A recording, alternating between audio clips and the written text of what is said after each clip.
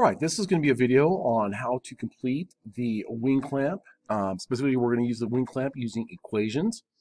The wing clamp drawing that we're going to work from is this right here, PDF file that I have saved to your Schoology account. And basically, I'm going to read the directions here at the top. It says, 1, we're going to complete the following part using our equations. So we're going to go back and review that. We're going to find the mass of each part, and we're going to enter that into our Schoology assessment that I have located on the Schoology website. And then we're going to upload these parts to Schoology when we're done. So there's basically these 3 pieces are all going to be part 1, 2, and 3 will each individually be uploaded to Schoology for evaluation. Now, with that said, we have to start by getting our SOLIDWORKS open, working with the metric part down here in the corner, and then we're going to have to start creating an equation or global variables for part 1, part 2, and part 3 using A, B, C, and D provided right here in this box. At this point, I'm going to slide this over to my other screen. I'm going to start with a file new, start with metric, and say OK.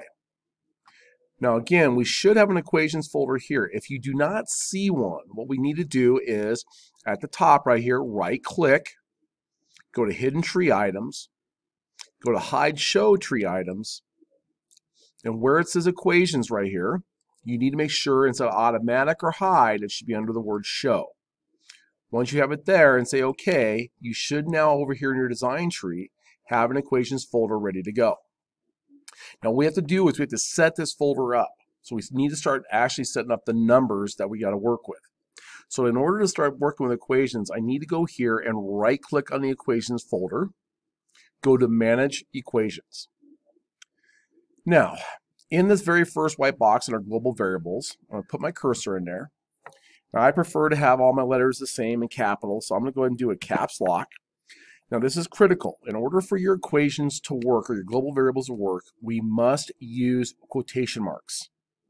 So, in order for this to work, I must go Shift, quotation, capital letter A, Shift, quotation, tab over. Now, in there, I'm going to take the first one. In this case, A will be 140. Enter. Go to the next line. Shift, quotation, capital B, quotation, tab, 140. Enter. Third line. Shift, quotation, capital C, quotation, tab. That number will be 30. And then this last line will be Shift, quotations, capital letter D, close quotations, tab, 30. Enter. Now at this point, hit OK. And your equation sheet, you're going to see a down arrow. If you drop that down, now here are your global variables, A, B, C, and D. Now as we start drawing, I will remind you how to access those or link them as we do our dimensioning. Okay, so now at this point, going back and bringing this drawing over, let's take a look at it. I'm going to actually start this from the top view. So I'm going to create this outside shape. I'm not going to put the chamfers on until the end. So I'm actually going to create this as a squared off shape, as you kind of see right here. And then we are going to extrude that first shape a distance of letter C. Okay, from there, what I'm going to do is come back, add on this top piece. Okay, and we're going to actually draw this by creating a rectangle first that we'll then extrude up 10 millimeters. Okay, then we're going to come back and chop off this front edge and back edge, and then we'll chamfer over these sides. Okay, actually what we'll do is we'll put the chamfers on here first, and then we'll add on the chamfers to the sides. Okay, and I'll tell you why in the end. It gives you an error statement and won't let you do it unless you do it in a certain order. Okay, then my plan is to mirror this piece over to the other side. So we're going to do a mid-plane extrusion on this very first extrude that we do. Okay. Now, from here, let's go ahead and start this. Oh, and then on the right-hand side, we're also going to have to make this cut on the back edge. Sorry, I forgot one more piece. Okay. Last part of this will be to put the circles in and then to shell this out. And the shell will be kind of a unique tool. We haven't really used it at all this year, so I'm going to show you some cool things with it as we go through this. Because the shell could be on the CSWA, I would not be surprised. Okay, so coming over here, put this away. I'm going to start on my top plane with a new sketch. Now I'm going to go ahead, and in my case, I'm going to use basically, I'm going to draw a center line here, like so. I'm going to hit escape. And then I'm going to go ahead and turn on my dynamic mirror tool. Now, if you don't have that, you can always draw 1/2 of this and then mirror it over. Now, why am I thinking about dynamic mirror and mirroring? Well, this is a symmetric part around that vertical line. So having that as knowing that's symmetrical means I can mirror it over. Now, I need to make sure this is also vertical because I don't see a vertical symbol, and there we go. So I'm going to take my line tool. Oops, actually, excuse me. I'm going to go here first. Make sure that's vertical. It is. I'm actually going to go here and try my dynamic mirror entities. Now, when I do that, it's going to ask me to select a line or linear model to mirror about. I'm going to pick this line. And you'll know it's active when you see these like little equal symbols at the top and the bottom. Okay, it's basically a mirroring symbol. So now as I begin to draw, you will watch, it will start, if I draw to my right, it will automatically copy what I'm doing to the right over to the left. Okay, so I'm going to start here at the origin. I'm going to kind of pull a little bit out to my right, pull up at an angle, and pull up, pull in, pull down, and pull in. Okay, so I'm going to get that general shape right there. I'm going to hit escape until I'm done. Okay, hit my F key. I'm going to turn my dynamic mirror off because I don't need it anymore. Now all I'm going to do is start adding my dimensions, get the basic shape.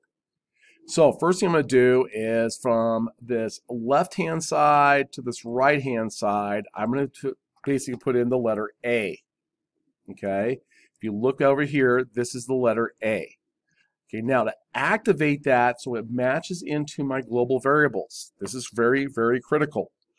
I'm not just going to type in the letter A.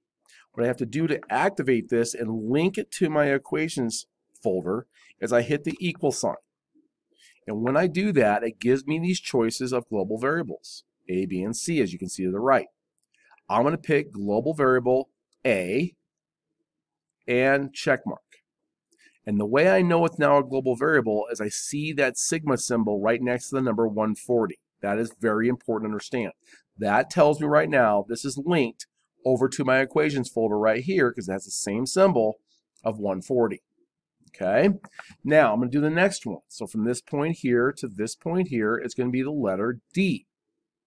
Again, to activate that equation, I hit equals global variable D. Check. Again, you can see that right there tells me it's linked to my folder.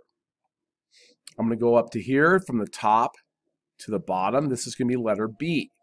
So again, to activate that, I'm going to say equals global variable, not A, equals global variable B. Check mark. This dimension here is going to be equals global variable B divided by 2. You can actually create equations here. Enter. Oops, check mark, excuse me. Okay, this dimension up top is going to be 40. And then this is important to also understand is that this point here and this point here are horizontal. So now looking at this, I've got it fully defined. I've got the things I need here. Okay, now if you wanted to, you could go ahead and put in the 2 circles. So I'm going to go ahead, but I'm going to actually put those in right now. So I'm going to save myself the step by adding in the circles here and here. Get my smart dimension on. Dimension from the center here to the top line here, a distance of 25. I'm going to make this a diameter of 15. And again, I'm looking at this based upon the drawing. The distance from here to the side is 20. Now, using my relationship tool, center of this left-hand circle, control key, center of the right-hand circle, I will make those horizontal. Control key, diameter 15 circle to the left, outside edge of the circle to the right, and make them equal. Last but not least, I'm going to add a dimension from this point here in of 20 millimeters. Now, from here, I'm going to go to my feature toolbar. I'm going to do an extruded boss base. And I want to do this from a midplane. This is going to be really important. I try to keep my planes in the middle. This is going to play out here a little bit more in the end, especially when I want to mirror, feature mirror from the top to the bottom. I want to feature mirror over the top plane. Now in this case, my thickness here is the letter C. Okay, so in order to activate that, just like I did in my dimensions over here to the left where it says depth of 1, all I'm going to do where it says 10 is type in equals global variable letter C. I'm going to hit my check mark. There is the beginning of my part. Now before I go any further, I'm going to go ahead and add my AISI 1020 steel. So I'm going to go to Material, Edit Material, AISI 1020. Don't worry about the cold rolled and any of that stuff, just the AISI 1020. Apply and close. I'm going to go up to the top and do a file save as. I'm going to save this as wing clamp part 1 underscore my last name. Okay, I'm going to save this out to my desktop and save. So looking at that, basically from this point here, I'm going to go ahead and add on a top piece right here. Okay, so I'm going to go ahead and add that on. Yeah, I guess I can do that now. Or actually in this case, what I think I'm going to do is actually go back to here. I think I'm going to go ahead and add on these 6 fillets right here. Or not fillets, excuse me, chamfers. I'm going to go ahead and get those taken care of because that'd be really quick to do. So I'm going to go ahead and move that back over. I'm going to turn on my feature toolbar and go from fillet to chamfer. I want the chamfer to be a 10 by 45. Okay, and I'm going to hit 6 of these. There's 6 total. Okay, and the 6 are going to be each of these edges here. There's one there. I'll rotate around and do this one here, over here. There's 4, and then 5, and number 6. So there are my 6 10 by 45 degree chamfers. I will say check mark, and now that puts me to this point here.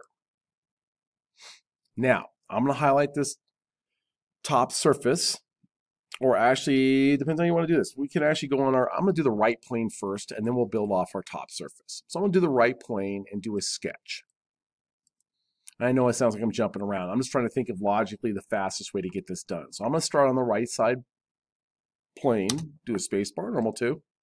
And what I want to do is I want to cut off the back corner right here. So I'm going to turn my line tool and create a triangle, kind of like this, to cut this back area off. Now, 2 dimensions I need for this. From this point here to the bottom, according to the drawing, that is 15 millimeters. And then from this angled line to this bottom edge is supposed to be 35 degrees. 35. Okay, so now if you look, there's that triangle. All right, now all I'm going to do is go to Features, Extruded Cut, through all both, and check. Okay, so now looking at my isometric, there is that back end cut off. So again, if we're looking at our drawing here, I now have my holes, I have these chamfered edges, I have that back slope cut off right here. Now I need to add this top piece, okay, get it all cut and trimmed, mirror it over, and then we'll finish with a shell. Okay, so let's go ahead and get that done, sliding this over. I'm going to highlight this top face and start a new sketch. Space bar, normal 2. And I'm going to take a corner rectangle. I'm going to go with this corner rectangle. I'm going to come back to here. Now, the length of this, according to the drawing, is going to be a height of b divided by 2. So equals global variable b divided by 2. Check. Okay, the width of this is going to be, in this case, 40. Okay, now I got to put 2 numbers here. I'm going to put 40 here. Let me back this up for a second. Back up. And that's going to be at the midpoint. So I could do a relationship there, or I'm just going to type in 20. Okay, make it real simple. I could have also basically, like I said, I could have done a midpoint of the line and attach it here with a coincident relationship. Now, I'm not worrying about all the angles and stuff. I'm starting with a simple rectangle that I'm going to extrude up 10 millimeters. So I'm going to go to Features, Extruded Boss Base, 10 millimeters,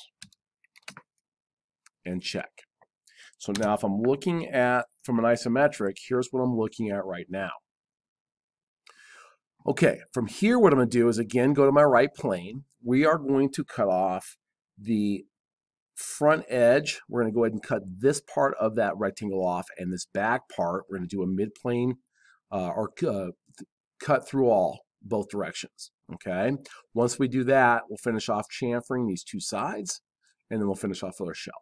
Okay, so going with this, I'm going to start a sketch on my plane right there, spacebar, normal 2. I'm going to take my line tool, and I'm going to draw a triangle like so. I'm going to come to the back and do the same exact thing. I'm going to come back here to this corner, draw uphill a little bit, back and down. Okay, this one is pretty straightforward. The length of this line is 10. Okay, so it's 10 by 10. That angle is automatically a 45 degree if you understand equilateral triangles. Okay, now from here, I'm going to go to this angle here. So the angle is going to be from this line to here will be 20 degrees, 20. Okay, so I have 2 dimensions, fully defined figure. Okay, so that's what I'm looking at right now. You can see it kind of sitting right in the middle of the part. I'm going to go to Features, Extruded Cut, Through All, both. Hit my check mark. Okay, so this is what I'm looking at now. So from here, I'm going to do a quick feature, go under my fillet and drop it to chamfer. And again, using a 10 by 45, I'm going to chamfer that edge and this edge. Okay, and hit my check mark. So now I get this nice blend. It's the only way this one will work. You could try to do an extrusion this way, but it won't work. Okay, so that is giving me the general shape I'm looking for. Now what I need to do is take this piece and I'm going to put it underneath. Okay. Actually, in this case, I got to do one thing. I actually got to take and move this chamfer up. I forgot one thing. I need to mirror this over, and then I'll add my chamfers on. Okay, this is really important because when I go to do my shell tool, if I have those chamfers on, it gives me, it chamfers the inside also, and I don't want to chamfer. The cut is straight through. So let's go ahead and do a quick feature mirror here. So under my feature toolbar, go to your mirror tool. The plane I'm going to mirror over will be my top. The feature I want to mirror over will be this Boss Extrude right here. So it goes the other side. And I'm going to hit my check mark. Okay, now, before I go into the chamfer, I'm going to use a shell tool. I need to shell this while this is a square box. Okay. Oops, actually I forgot one thing. Does anyone see what I did wrong? I forgot also in the mirror to also bring in my cut extrude, because otherwise it's just a rectangle. Okay, so I need both of those to be in there. So 2 of these, Boss Extrude and Cut Extrude. Okay, so now it looks pretty much the same here. Okay, now what I'm going to do from here is go to my shell tool. And according to the drawing, it says the shell should be 5 millimeters. And I'll show you right where that says there. Okay, it says 5 is the TYP shell. Now we haven't used the shell a lot. What that's going to do is going to hollow the part out. Okay, now when you go to click on this, whatever face you click on is also going to be hollowed out or removed. Now, in order for this to work, we've got to hit 5 faces. Actually, excuse me, 6 faces. We're going to hit this first one here, this one on the side, this one on this side, the top face here, this angled face here, and we're going to finish by hollowing out this back window right here. Okay, now, I'm going to type in 5 millimeters for my thickness and hit my check mark. And at this point, this is what you're looking at. Okay, so if you're looking at the isometric, there is that squared off shape. Now, I'm going to come back down, drop this to where my chamfer is. Now, if you deleted your chamfer, no big deal. You can go ahead and add that back on, and then you can come back and finish by chamfering these 2 edges right here. So now it fills in. The reason I didn't do that earlier, because if I did do that, so here's a great example. If I pull this chamfer, and I can do this with a left click and pull, if I pull that above my shell, okay, to right here, oops, let me pull that up a little bit higher. I can pull up, okay? Look what happened to the shell when I put the chamfer in front of the shell. Notice instead of being the inside being square, it now has an angle to the sides, okay, which if you look at our drawing is not correct. This is supposed to be perfectly squared, not hollow, or not at an angle. So that is important that I chamfer after I do my shell. Now in this case, all I'm going to do is take my chamfer, left click and hold, and pull it back below the shell. Okay, and now you can see it squared up again. Okay, so at this point, my first part is done. So let's do a quick save. All right, now you should find the mass on this, but you're usually going to evaluate into your mass properties. I'm not going to show that. I want you to find it, and then I want you to take that, and I want you to input that into your Schoology under the Schoology assessment for the wing nut part 1. Okay, you're going to put in 6 different masses on that assessment. 3 for this part and 3 for the next one.